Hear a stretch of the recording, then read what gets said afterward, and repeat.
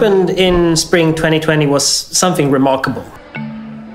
Schools around the world closed within a matter of weeks. In our paper, we looked at student progress during the first school closures at the onset of the pandemic. We were looking at how students were performing before the lockdown and after the lockdown. The main reason that we studied the Netherlands was that we could.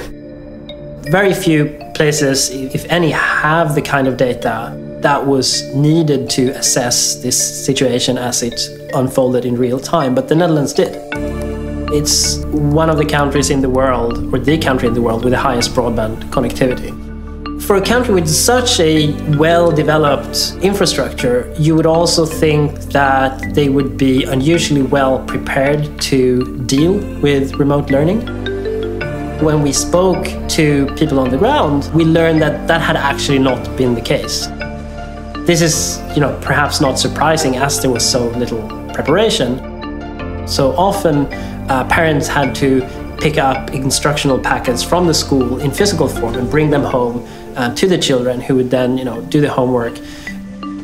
So if there's something we're learning from that, is that having the technology is not enough, but we also need to give teachers the tools to use that technology effectively. Despite enormous efforts by teachers, by parents, students had learned very little.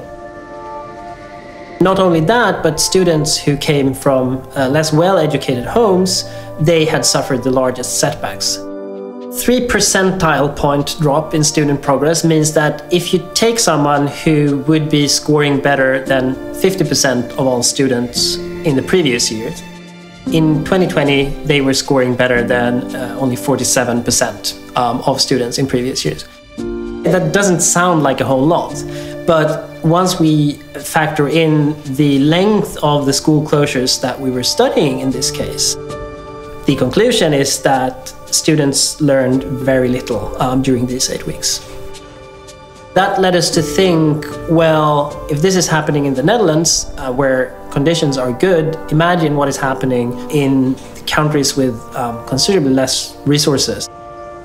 Our work highlights that so many things that we take for granted in the day-to-day functioning of our societies are actually really fragile and dependent on the continuous dedication and effort and goodwill of everyone involved.